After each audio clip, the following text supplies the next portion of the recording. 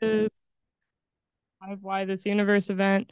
This is also the first time Dan and I are recording the podcast together. We've only ever done this remotely before because we started in COVID and I live in New York. So very exciting moment. So We thank haven't you. been at the same place at the same time Since before we started the yeah, podcast. Yeah. three years ago. Yeah. Yeah. Yeah. All So a right. very special moment. Thank you for sharing that with us. So we are going to have a great conversation today with two very special guests. So we're going to be talking about life in the universe, specifically intelligent life, right? So we're going to be talking both about finding intelligent life on other planets. You know, we have one special guest who's going to be focusing on that. And we're going to be talking about life here on Earth and maybe the biggest risks that we face as a species to the survival on Earth, you know, and that's going to maybe illuminate a little bit about the risks of just intelligent life developing on any planet and maybe illuminate why we haven't had contact with intelligent life, right? So we're going to get maybe a little sci-fi, but very grounded in the science. Yeah. So Dan, would you like to introduce our special guest? Sure. Come on up. Our first guest today is Diana Powell. Diana is an expert on the formation and evolution of extrasolar planets, including things like protoplanetary disks and planetary atmospheres. She got her PhD from UC Santa Cruz back in 2021. And until recently, she was a Sagan Fellow at Harvard, but I'm happy to say she just moved to the University of Chicago, where she's a new assistant professor in the astronomy and astrophysics department. Welcome, Diana. And second guest is Dan Holz. Dan is also professor of astronomy and astrophysics at the University of Chicago. He's an expert on the theory of general relativity, and he specializes in ways that we can do astrophysics and cosmology using gravitational waves. He's also a member of the Science and Security Board of the Bulletin of the Atomic Scientists, the organization that sets the hands of the famous doomsday clock. Welcome, Dan, to Why This Universe. So I'm just going to kind of set the table a bit for the rest of the discussion. So in the 1960s, early 1960s, this astronomer, radio astronomer, Frank Drake, came up with this equation that we now call the Drake equation, which he designed so that we could estimate how many planets out there might have intelligent or technologically advanced life. Of course, there was a lot of stuff that we didn't know or astronomers didn't know at that time that we know today. And therefore, we might change our estimations as time goes on, as we learn more. But at least at the time, if you made some reasonable assumptions, it looked like there should be a lot of technologically advanced life in our galaxy, which leads to a bit of a paradox called the Fermi paradox, that we don't see any evidence of this life. So let's start with some questions for you, Diana. Maybe for our audience, both in the room and listening to the podcast, can you start by just summarizing what the Drake equation is, how it works, and what Frank Drake meant for it to do? Yeah, so the Drake equation, I have it written here, so it's still something we think about, but I wanted all the equation pieces. So it's an equation of lots of things that we don't know. So there's quite a few factors, they're multiplied together, and it's supposed to give us the number of different species of life that we can communicate. So the number of alien civilizations we can talk to. And so there's a bunch of variables. At the time he wrote the equation, we knew functionally none of them. Now we know a few of them, but there's still half of the equation that becomes totally uncertain. So it's something that astronomers are still thinking about, some question that was posed decades ago that still matters. So what are the uncertain and certain parts of the Drake equation? Like, what are the parts that we now have locked down, and what are the parts that are the Wild West? Yep. So one of the first variables is the star formation rate. And we have a pretty good idea of the star formation rate in the Milky Way galaxy, a pretty good idea of the number of stars in the galaxy. So that part's reasonably well known. Then the next one is the fraction of stars with planets. And that's also now well known. So we know that most stars have planets, somewhere between 1 to 3 planets on average per star. So we know there's plenty of planets in the Milky Way. Then there's the number of planets that can support life per star with planets. So this one is where we start to get a little bit more uncertain. But we know from things like the solar system that probably lots of planets can host life. I guess I should say the solar system / extremophile life here on Earth. So we now know that life can live in lots of very crazy places. And so there should be lots of places where it can live. But then after this point, the equation starts to become totally unknown. So then it's the fraction of planets that can host life that do host life. We don't know that at all. Then the fraction where intelligent life develops, we also don't know this. And then the fraction that developed communication, we definitely don't know that. And then the length of communication time, also totally unknown. So kind of half we have some guesses at, something that Drake didn't have, but half we know nothing. So let's kind of bracket this. Let's say I'm a life optimist, okay? And I think pretty much every planet that is, potentially habitable, it can support things like liquid water and whatever, all those places are going to have life. Then how many planets should be sending out signals right now from technologically sophisticated intelligent life? Yeah, that's a great question. And I'm a life optimist, so I like how you couched it. But so even if all the planets that can host life do host life, we don't know how many will be sending out signals. So here on Earth, we have life. We like to call ourselves intelligent. We're sending out some form of signals, but signals that we could not hear from. So if there's another Earth orbiting the closest star to us, we cannot hear us. So we already can't detect life like us. So we're talking about something already more advanced than us that can send out more advanced signals that aren't lost in space. So we already have no idea. And then I guess if we tried to put a lower bracket on it, there's really no way to do that. The chance that life emerges could be 1% or 10 to the minus 6 or 10 to the minus 20. We have no lower bound on that, right? Yeah, no lower bound, although I think there's reason to believe that life kind of forms when chemical conditions are right. So it might be more of a time scale argument than anything. So people like to put bounds where it's like once you have a certain temperature, it's really a size scale of the planet and how quickly things can communicate so that you can form life. So it might be more of like, I know that life probably is not forming in giant molecular clouds where timescales to communicate are really long just because distances are so large. But maybe on something like even Pluto, we don't know for sure because it's small enough you can imagine things talking. Pluto was a bad example. Pluto's pretty cold. Something kind of warmer than Pluto. Okay. Imagine that there is... Yeah, I think Dan has something to say. Sorry, Dan. Yeah, so thanks for doing this. Yeah. I just, on the lower bound, we do have a lower bound, which is there's one planet in the universe, but that's a pretty small number. Yeah, that's but, right. It is a low, our existence is a data point. Yeah, so it's not zero. It's not a perfect It's not zero. That's right. Right, Yeah. and if we didn't have our one example, it could have been zero, right? I mean, if you There'd just... be no one to ask. Yeah. If you told me the laws of physics of this universe and nothing else, it could have been the zero. question of how uncertain we are. But why the universe at all? So like if you told me the physics of this universe, why are there planets at all right now? I like the sound of that. Why this universe? Yeah. I like that. Yeah. That came up without me thinking about the podcast title. Organic. I'm kind of wondering too. So in general, when we talk about intelligent life, especially in the context of the Drake equation, how are we defining intelligent versus, just random bacteria and stuff? Like that's a clear distinction between like bacteria are not intelligent, but are we mostly just talking about a civilization that could communicate with us, or is there another way to think about it?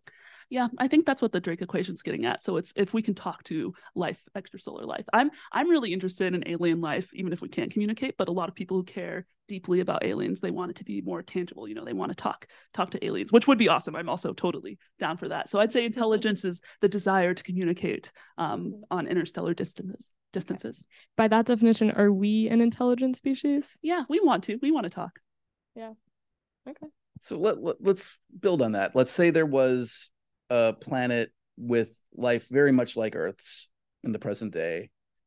How far away from us could that planet be before we'd be aware that there was intelligent life on it? So there's some Earth, some number of miles or light years or whatever away. What's our kind of the maximum distance that we would be aware of that planet from? Yeah, I think we're still talking mostly solar system distances. Like occasionally you get some interesting papers that are talking about like, is there intelligent life in the asteroid belt? And are we looking for cities there? Not the asteroid belt, the Kuiper belt. So further Pluto-ish distances. I don't think those papers hold any real stock in reality, but that is about the scale where it would be difficult to know. I mean, in terms of just generally life, the solar system, whether it hosts life, is something we don't know, even as close as Mars or Venus. So with intelligent life, yeah, we're not even the next star over. So somewhere on solar system scales, Kuiper belt, maybe Oort cloud, but that's basically another star at that point. So programs like SETI and things wouldn't be aware of an Earth-like civilization on a nearby solar system? No, I don't think so. I think they would say not also. So when they talk about like how much has SETI probed for intelligent life, I remember a talk by Jill Tarter where she said it's like we've looked at a glass of water and the universe is, or the nearby universe is an ocean. Okay. So we barely probed space at all.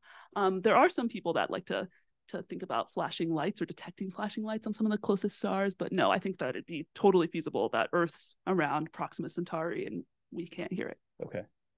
And what do the prospects of increasing that sensitivity look like for the next 10, 20, 30 years? Yeah, so right now we have the James Webb Space Telescope that doesn't do so much at increasing the sensitivity of nearby Earth, sadly. But I think once we start looking at telescopes like GMT, so that's like, well, hopefully like 10, 15, 20-year time scale. And that's a Giant Magellan telescope. Giant Magellan telescope. UChicago is a partner in this. That's when we can start looking more directly at some of these like nearby Earth-like planets, and then maybe we can see things more directly. So maybe even looking at the surface, that's very optimistic, but then we could see intelligent life more clearly. And if they're sending out signals, hopefully detect that.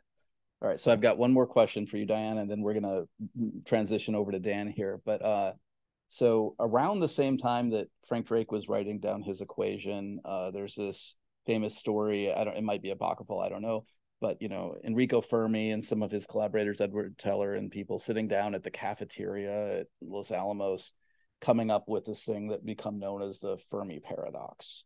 Can you tell our listeners the basis of that and how people working in exoplanets like you are view it today?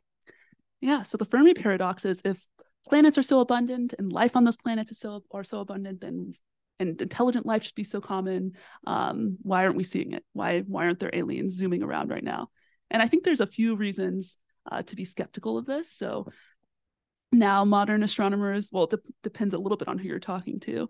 There are astronomers right now that are looking for UFOs on Earth. So I think there's reason to think like maybe it is all around. We just haven't seen it yet. So that's a big answer to the Drake equation that I subscribe to. Like I said, we barely probed the nearby universe. And even now we just have the capability of seeing things like interstellar comets and asteroids. So maybe life's been zooming around and we haven't been looking very well. I mean, we definitely haven't been looking very well. If there are any funding organizations listening, we want more ways to look at the universe. But then I also think there's reasons to like fundamental physical reasons, like space is huge, traversing space is really hard, light seems to be a finite barrier, it would take us years even of traveling at close to light speed to get to the nearest star. So even if there's intelligent life everywhere, there's reasons to think that there's some just really hard physical barriers to zooming around or to communicating across large distances. Like space is really, really, really big. But yeah, I also think I'll touch on last point of the Drake equation to be optimistic before we move to Dan, because there's lots of reasons to be pessimistic. But humans, we're intelligent. We might not be around too long, but there have been other humans, not Homo sapiens, but Homo erectus that lasted for millions of years, 2 million years before we probably killed them all. But you can imagine intelligent life sticking around for longer than us. So my one plug for being more of a intelligent life optimist. You're a life optimist in more than one axis. I am. I might be on the first axis, but maybe not in the latter. Yeah. All right, should we transition? Yeah. All right, Dan, tell us what the doomsday clock is. Yeah, I should say I'm a little worried about this life optimist, life pessimistic divide. I mean, that's why we brought you together. That's right. Yeah, I'm going to try not create to some tension. Yeah, well, I don't think of myself as a pessimist, but realism, pessimism, sometimes they bleed into one another, which is part of the problem. So, yeah, okay. So the doomsday clock, which as it happens is just a block away, the actual physical doomsday clock, is this symbol that was created by the Bulletin of the Atomic Scientists. It was created in 1947, and what it does is it's supposed to capture the sense of how close we are to doomsday, where doomsday is, roughly speaking, the end of civilization. And in particular, the end of civilization by our own hand. So a technological end of civilization. And so this organization, the Bulletin of the Atomic Scientists, was founded in 1945. People like Oppenheimer and Einstein were involved. And the reason it was founded is because scientists at that time realized that we had now entered the atomic age. There were nuclear weapons, and they were terrifying. And even back then, when there had only been a few weapons, they were fission weapons, not fusion weapons, so very weak by modern standards. Even then, they could sort of see forward and see that there was this path where it would end up in an arms race where the US and the USSR would each develop ever more powerful weapons, and many of these weapons. And basically, if you just ran the normal movie forward, eventually there'd be a world war and would wipe ourselves out. And that was clear already to them in 1945. So in 1945, 1947, they were already envisioning these like megaton scale weapons. Yes. That there was already an awareness that if you could do fission, you could probably make fusion bombs, and you could just continue to scale them up. And there's no limit to how powerful you can make those bombs. So when the clock was established in 1947, where was the clock initially set? Yeah, so it was originally set, and it's completely arbitrary. It was set to 7 minutes to midnight. And that was just because it looked good. It was established by Martel Langsdorff, who was an artist. She was married to a member of the Bulletin, a physicist. And, you know, it was just meant to be a symbol, and she thought this was catchy for a cover. And then, you know, we started to move it. Originally, it wasn't even intended to be moved. It was just a symbol. Oh. That really answers one of my questions, which is I feel like it started so close to Doomsday. We didn't give ourselves a chance. Yeah. I mean, and that is a problem. I mean, that we are close in some sense, but, you know, it must be said, it kind of moves around. And now 7 minutes to midnight to me sounds very far away from midnight. We're now at 90 seconds, which is the closest we've ever been on the clock. And so this organization thinks this is the most dangerous moment in the history, really in the history of civilization. You know, this is the closest we are to annihilating ourselves or really destroying civilization.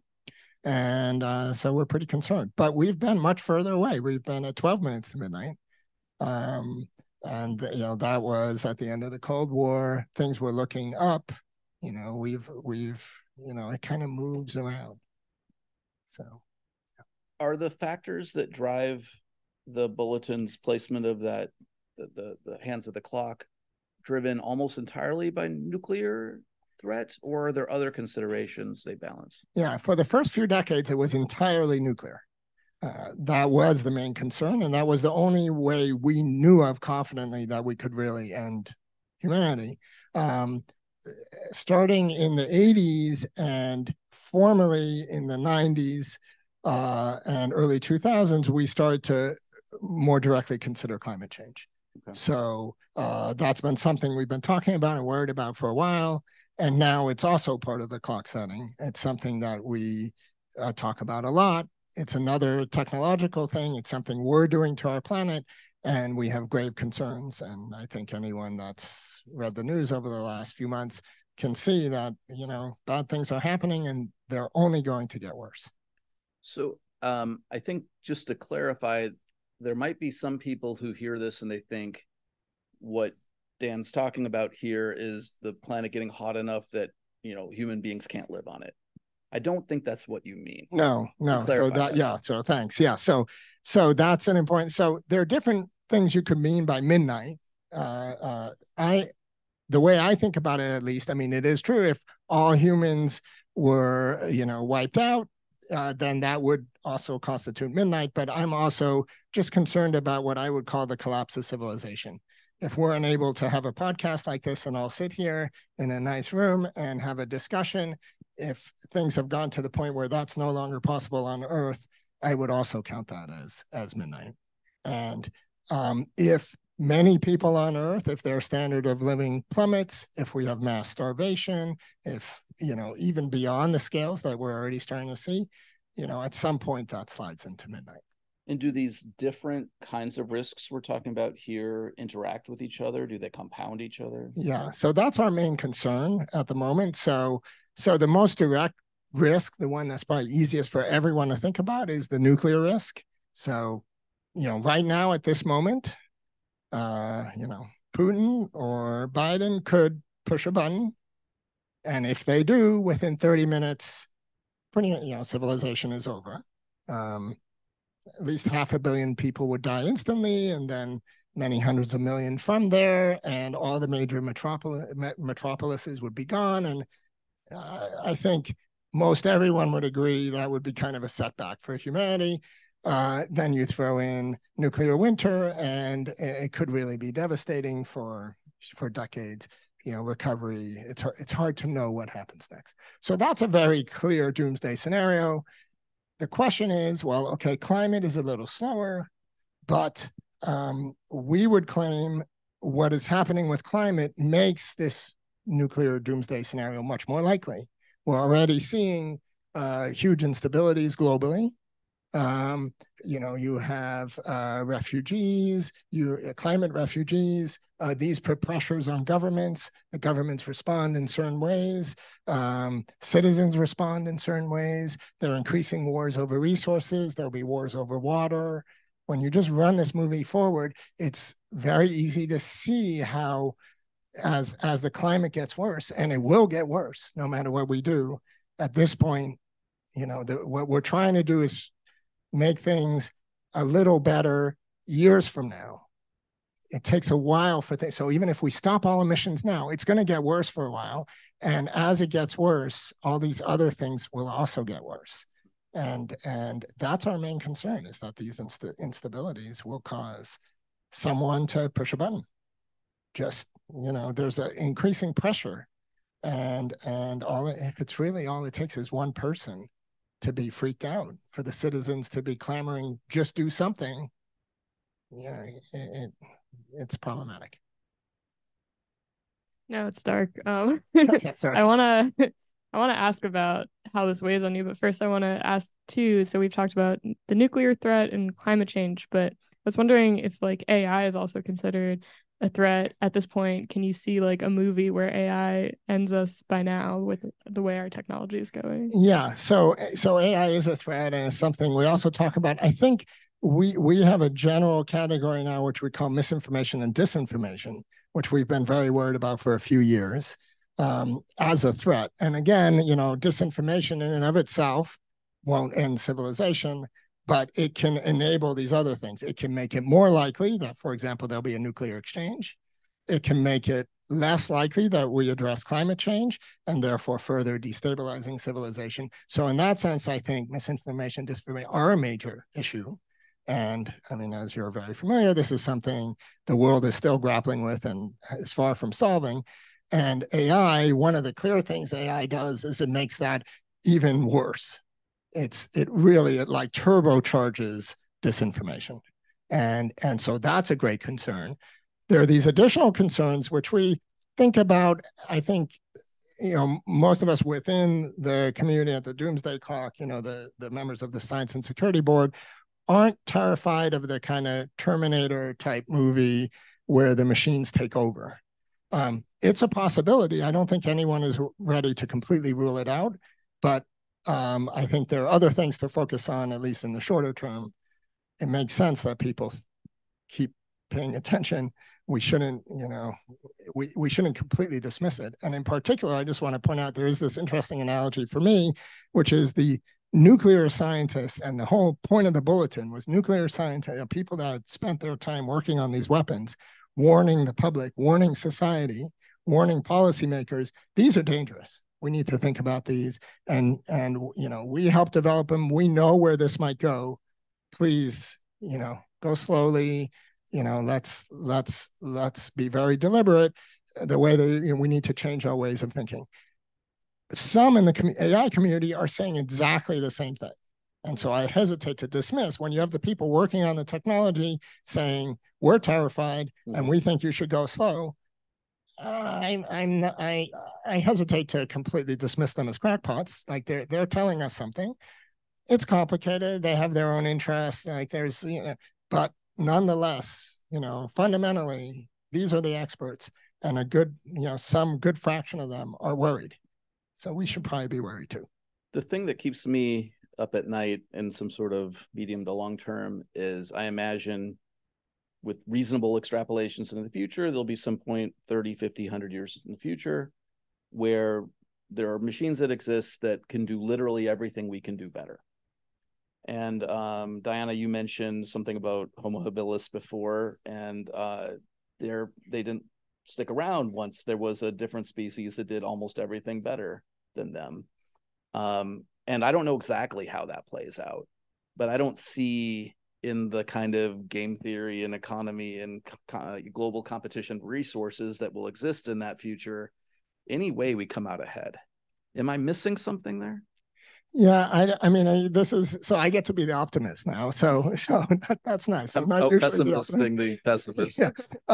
So it one way to think about it is it could go either way. It could be this pessimistic scenario where we're competing for resources with the AIs and we might lose. But the optimistic version is, these are just tools, and if they're used to make our lives better, they could be phenomenal. I mean, they could help us, cure diseases. They could help us improve productivity. They could help us address climate change. There are all these things that they could help us with. And so you could say, well, I mean, cars came along. Cars go much faster than we could ever run. But, we're still around, and they help us. And, they've, aside from the whole climate change issue, they've helped move society. And there are lots of examples of that technology helping. And so I think this does get to the core question of the bulletin, which is this belief that technology can help, that technology can make the world a better place for humans. And that's a good thing. And we want technology, but it also has this downside, and there are also threats. And you just want to be mindful of that and be careful. And if we are, and I hate to use the word enlightened, but if we're careful about the way we do this, we could be heading into a golden age. Yeah, no, that's a good point. I feel like it's important to kind of talk about the potential positive futures, right? At least, to kind of convince ourselves to work towards that, not get too pessimistic. So I wanted to ask, just like, for you, you're thinking about this a lot, like it's weighing on you, the question of how we might destroy ourselves as humanity. How does this affect you? Do you feel like, is it something that keeps you up at night on a regular basis? Can you like compartmentalize? Yeah, it's gotten, to be honest, harder. It used to be, for some reason, it was easy for me to compartmentalize. And so a few years ago, I would do the bulletin stuff and would set the clock and go home and be fine. And for some reason lately, I think in part because of the situation in Ukraine and the increasing clear evidence of climate change, it's getting hard. I mean, to be honest, it's getting harder. Like it's part of the reason I'm doing these things and not, spending all my time thinking about black holes, is because I think it's important. Like we should all be doing what we can to try to, make a difference, because if we don't do anything, I don't think it's going to end up well. And I mean, this gets back to this issue of the Drake equation. And, so I agree with everything Diane was saying. And, it's the one thing I would say is, one way to think about this is that one term at the end, which is, how long civilization lasts. And I think this is kind of part of why you put us together is, that is this one term where if you make that very long, then we should start to see people. Civilizations have been around on other planets for easily billions of years. So that's plenty of time to get over here. Even, if you're going much slower than the speed of light, no one has shown up. Okay, could be surprising. And it might be civilizations don't last that long. One reason for that is we've really had, in this sort of, the ability to go into space, the ability to send powerful signals, all of that is maybe 50 years old. Mm-hmm. And I would say that we made it through the last 50 years. People who were involved in these decisions say, maybe there was a 1 in 3, 1 in 2 chance would make it through. If you look at the Cuban Missile Crisis, if you look at all the close calls we've had, it's not likely. It's certainly, there's a greater than 1 in 10 chance would blow ourselves up if you ran the movie again. And if every 50 years, you have to flip a coin and hope you get heads again. Exactly. That's a very precarious We all know future. that's not going to work long term. And so, you go from 1 billion years to a few hundred years, maybe 500 years, then this would kind of explain it. So let me put this in what you're saying in context for our listeners. So I take the Drake equation, I take all the things we know, put those numbers in, and I say, well, I think most of the potentially habitable places will eventually, or have at some point had, technologically sophisticated life.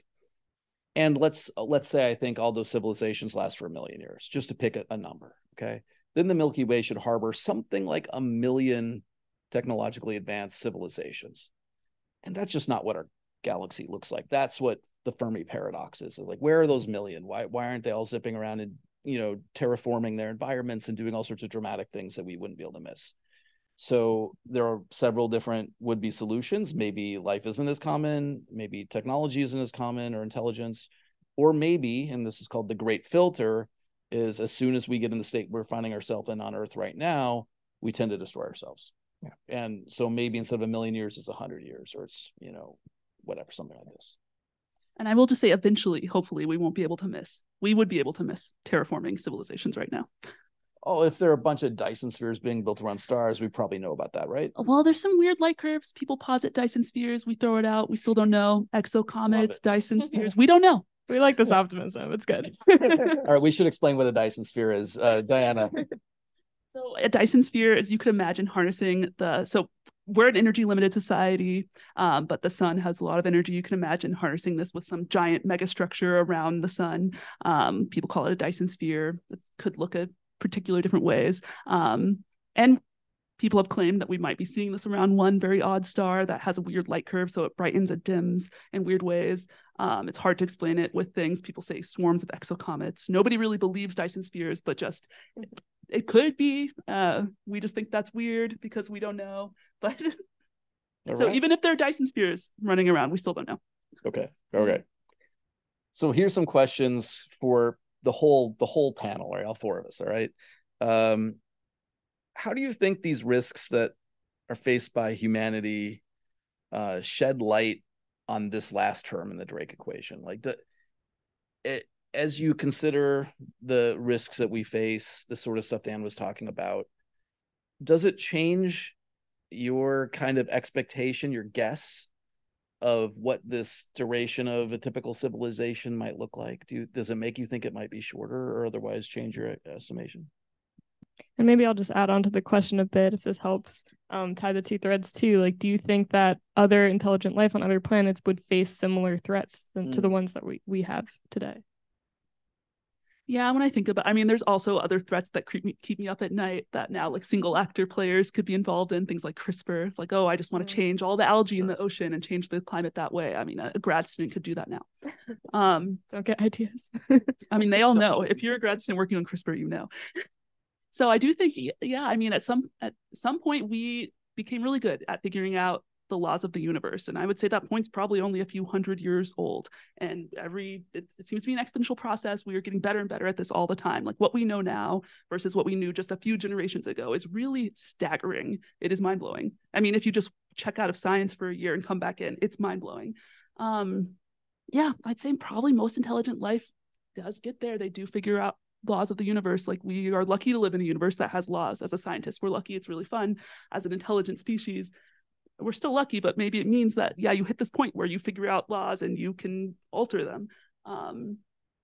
Yeah, I do think, though, life also has an inherent desire to survive. Like, we're seeing how we know that on an individual level, like most animals will try to survive.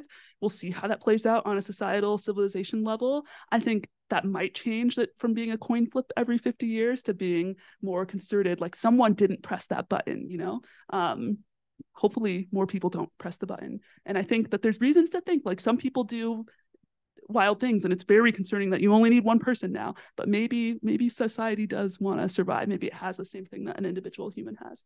So yeah, I think probably most intelligent life faces this risk. They could be fundamentally different from humans and our desire to push buttons and change things.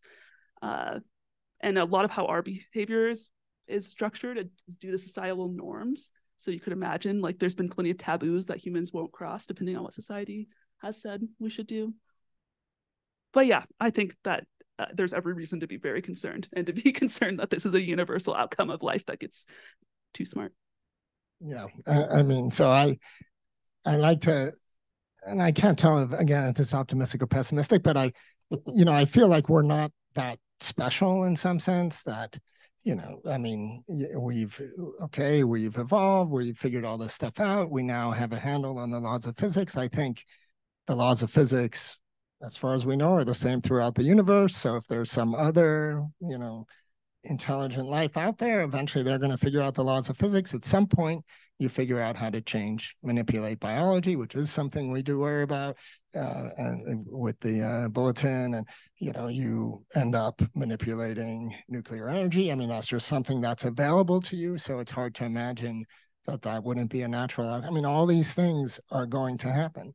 So the only question is, are we unusual? I mean, here we are as a civilization, and we've almost done we've only had the technology for a little while, maybe 50 years, and we've come pretty close a few times. You look at sort of the discourse around climate change. I mean, we are using our atmosphere as an open sewer. We all, scientists have been saying this is happening, that all these terrible things are gonna, show up if we don't stop. And now that stuff is happening. And I mean, realistically, if you look at the kind of actions of the people in power, they're not particularly encouraging. At least there are lots of words now, but the actions, the effects of the fossil fuel, special interest, I mean, it's pretty depressing. Okay, so you can easily spin yourself, try not to be pessimistic. All I'm saying is I'm going to say we're not that unusual, and therefore it's easy to say most other whatever life looks like, they're going to have control of the same things. And so the question is, are they going to be so different from us that they're all going to be kumbaya and we're not going to develop weapons? Maybe. I don't know. But as a flip side to that, just this question of where is everyone? One of the explanations for that is that planets develop all this technology, civilizations out there have this technology, and they decide that they're happy, and they're not going to go explore, colonize, waste their energy sending signals out or sending probes, and they're just going to do their own thing and retreat. And so the ultimate civilizations, the asymptote might actually be that they disappear from the universe rather than go out and populate the universe, which to us sounds foreign, but that might be really the sign of enlightenment in some sense. Mm-hmm. I'm not sure that's the answer, but it is one possible, very optimistic answer to where is everyone. I think I'm going to express some skepticism about that last point, Dan. First of all, I can't think of any biological organism that has foregone a resource and just decided to stay where they are when they could access some other useful resource. And also just the game theory of the problem. If there was like some variation and some groups wanted it and some didn't, they would take it. And, it seems like very unstable to me, to a situation where like, oh, that stuff out there, we're going to pass. Yeah, I just further say, so I agree. I think this would be the difference between intelligent life and normal, like you get to a certain level of intelligence and you choose not to do that. That would be the claim. And if I really want, I'm not advocating this, but if I really want to push it, I would say, well, okay, I think you're right. There's probably a diversity of types of civilizations. The ones that can't get along blow themselves up. Mm-hmm. And then the ones that are left, kind of do their own thing and retreat. And maybe they're all still around, but they're not going to mess with us. That's a good point. We look like bad news. It's true for us, right? This is why you do the work with the doomsday clock. We can choose. We can choose to not do these things. For sure, I believe that we can choose. Yeah. And it's sort of a measure of how mature our civilization is.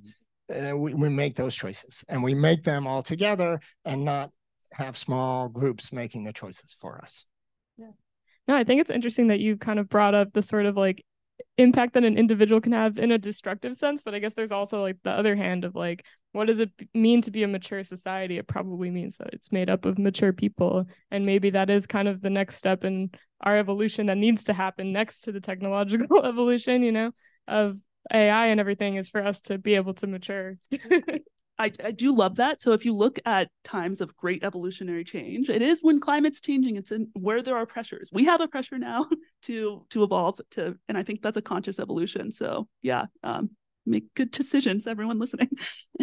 Yeah, and I think that's an extremely important point too. That's the technology is progressing rapidly. Diana was making this point too. It's really feels, if you're in the field, it's year by year. You just can't believe it. But, you know, our social norms, our expectations, the way we govern ourselves, that is evolving pretty slowly. Mm-hmm. And that is the disconnect, which, you know, even Einstein was worried about. There's, you know, are we going to be able to adjust in time? Mm-hmm. And I think that is, you know, one of the key questions. Yeah. Shalma, should we turn to the audience? Yeah. See if they have any questions. Yeah, so if anyone wants to ask a question, sorry, this is kind of abrupt, but you're gonna have a moment to think about it. But you can raise your hand and I can go and pass you a mic and you can ask a question to anyone or everyone. So I see one there. I'll bring it over.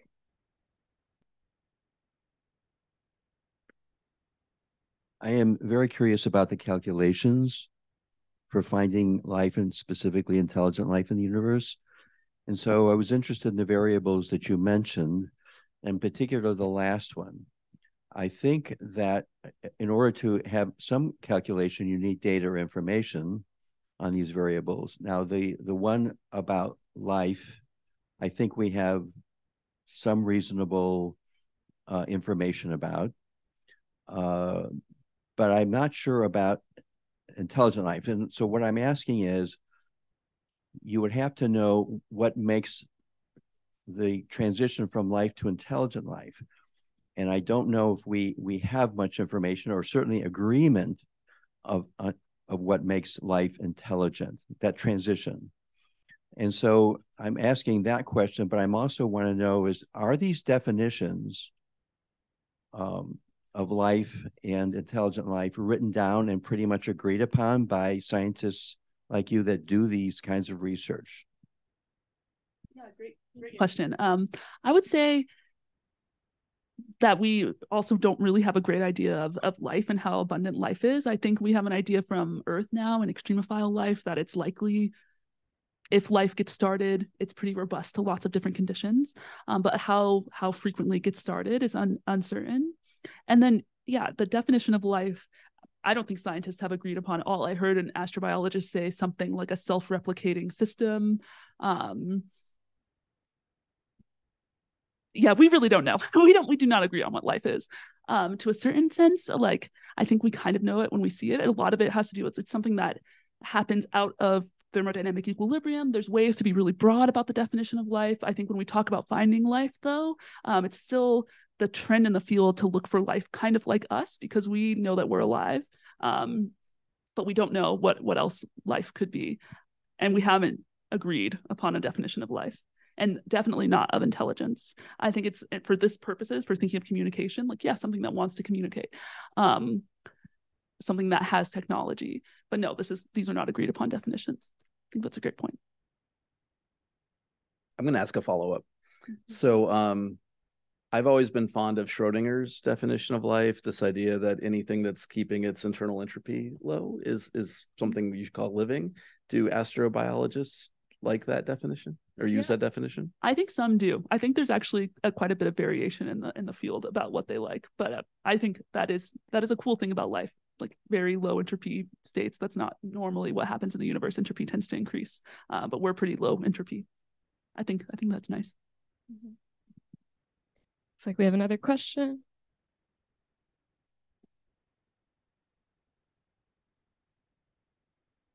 Thanks. I'm also interested about intelligent life. So if we are talking about some more advanced civilization, do you really think that they will be interested in contacting us? Because maybe for them, like, we will be like bacteria, and so maybe there are like thousands of other civilizations. So yeah, so I think that's a really good point. And I think certainly advanced civilizations, if they wanted to be invisible to us, I think the assumption would be they would have no problem being invisible. Their technology is way beyond.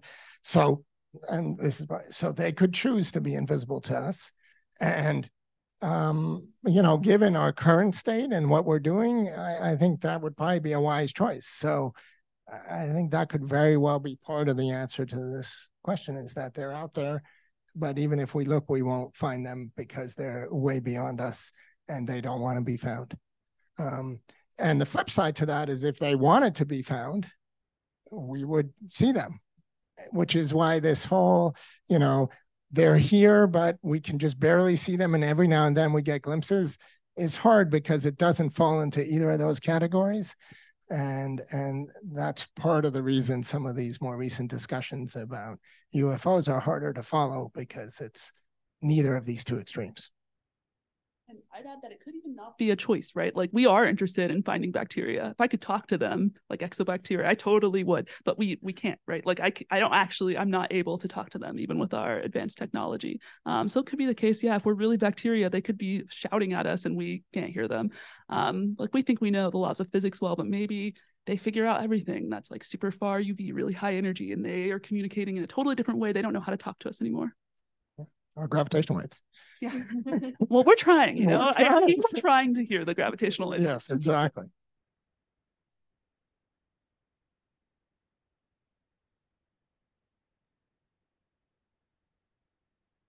It looks like we have one more question.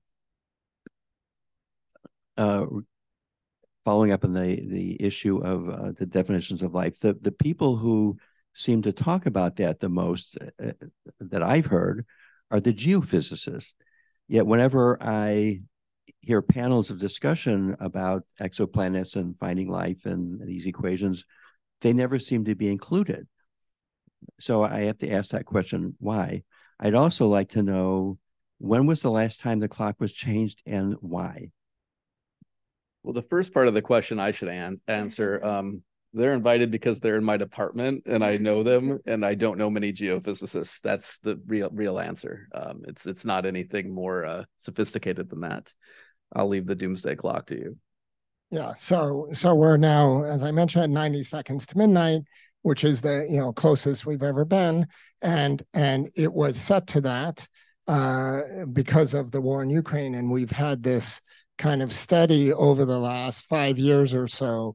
We've been kind of ticking forward, as it were. We were at 2.5 minutes, and then 2 minutes, and then 100 seconds, and now we're at 90 seconds. So there's been this kind of, the last few years we've been ticking forward closer to midnight. One more question. I'll just quickly say for life. So for me personally, not spending every day doing astrobiology, I do like to think about what could be explained by abiotic processes, like what's just physics, what's just chemistry. Not that we know physics and chemistry perfectly, but if there's a ready solution that can be explained that way, then I think it's hard to say that's life. So the bar for what is life in terms of detecting it in the universe is really high. So we spend a lot of time thinking about what's not life to think about what is. Hey, thanks for being here. I'm afraid that my question might leave some scientific domains a little bit. But I guess if we're thinking about all of these different searches for life and all of those kind of elements, from a social perspective, how do you think people would react to that? I mean, and I know we don't have a lot of time for this one, but even looking at the way that people are trying to have UFO conversations right now and kind of the precarious position that science and intellectual inquiry is being put in, what do you think, how do you think people would deal with that? So something that a very early motivator of my research actually was the idea that, a very optimistic idea that, oh, great, human beings need an other. And if we find aliens, that can be the other. And we can finally be one human species on one planet. That's pretty optimistic. And then I was recently talking to a friend who I think is pretty well informed. And I was talking about studying exoplanets. And she was like, oh, yeah, but how many planets have we found life on already? And I was like, none. No planets. So if people are walking around thinking that we've already found life and it hasn't changed behavior, I'm not sure what the impact will be. Yeah, I mean, I'm going to share that general optimism now, the first part, which is that that would be such an amazing discovery, and I mean, certainly speaking for myself, and I imagine many people, the idea that we're truly not alone in the universe, that has to give perspective. And I would hope it kind of shifts something about the way we think about ourselves. But I'm not sure which way. I mean, we already, right now, I think many people, we think we're special. And maybe we are the only life in the universe. And if we are the only life in the universe, shouldn't we be more careful about not, screwing ourselves up? But if there's lots of life out there, then, maybe as a civilization, we take more risks. I'm not sure how to think about that. So I can imagine it going either way. I think we have another question. Hi, that's super interesting, by the way. I have a question regarding the clock, because you mentioned before that it keeps like approaching midnight, but I'm curious to know if it ever happened like in the past that it also moved backward, because otherwise it kind of shows a sort of pessimistic attitude of the people that are keep pushing towards midnight, if you know what I mean. Yeah. So it's moved forwards and backwards over the years. And so, I mean, the hope is that we move backwards. And for example, at the end of the Cold War, we moved backwards. There's been a few times during the Cold War where we moved backwards. One of the most prominent was after the Cuban Missile Crisis. I think we moved from 7 minutes to 12 or something like that. I can't remember the numbers, but it was, what happened was we were worried. The Cuban Missile Crisis was really close. I mean, and we've learned subsequently of all these little things where individuals made decisions, and if they'd made the other decision, we could have easily spiraled into complete global catastrophe, and we didn't. So we got very lucky. Afterwards, people were freaked out. I think the military was freaked out. The leaders were freaked out. Relations between the USSR and the US improved. People wanted to avoid that sort of thing, which makes sense. And so the clock actually moved back. And there have been many cases along the way.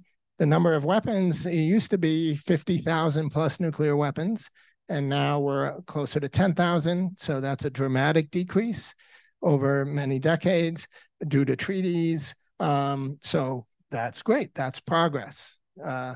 Unfortunately, now the number of weapons is increasing. The treaties are all falling apart. There's only one treaty left, New START, which will expire in a few years. So we seem to be going back to a pretty dark place that way. But there's the past offers some signs of hope. That's not quite where we are now, but we shouldn't become totally despondent.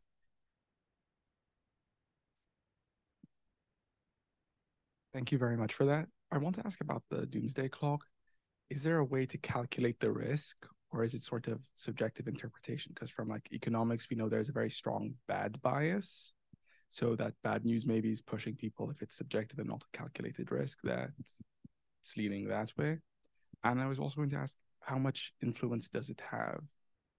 If it's already set at 7 minutes, so the dramatic headline of 90 seconds to midnight, is it as influential to politicians or decision makers compared to it was at 6 hours and then it moves to 90 seconds?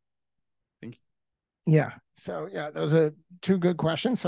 So for the issue of how we set it, and is there an equation? There's no equation. We have a bunch of experts on various topics related to the clock.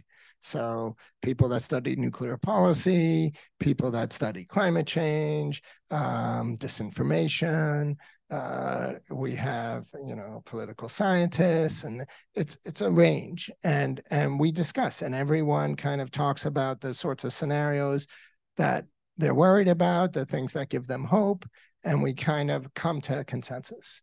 And although there really are disparate views and very different realms of expertise, we've been very effective at coming to a consensus. So it's not that I can argue we're at 90 seconds and not 91. Like there's no, but 90 seconds does capture, I would say, the feeling of these people who have spent, many years thinking about these sorts of questions and what the risks are, the existential risks.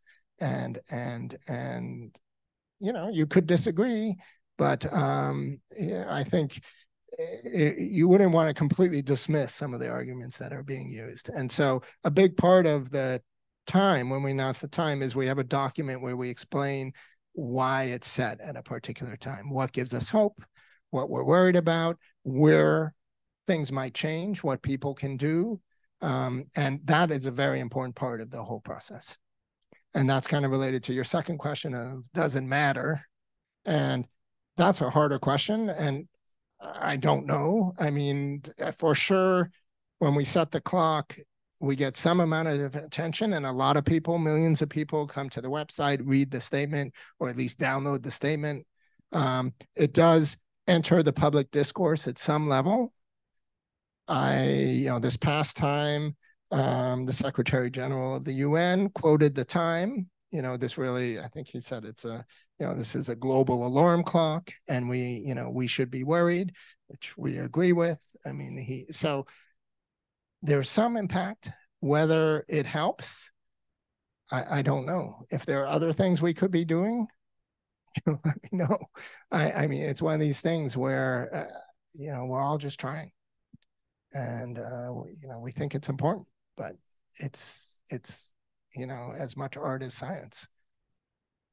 Well, and on that uplifting note, and given the hour, I think we can draw this podcast to a close. Thanks so much, Diana and Dan, for being on Why This Universe. And thank you all for coming for our very first live show.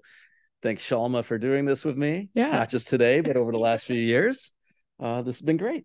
Thanks so much. Thank you. And we'll be over there. You can chat with us by the table outside. We have t-shirts. Yeah. We have books, all sorts of things. Totally. Thank you. Thank you for thank you doing so this. much. Yeah.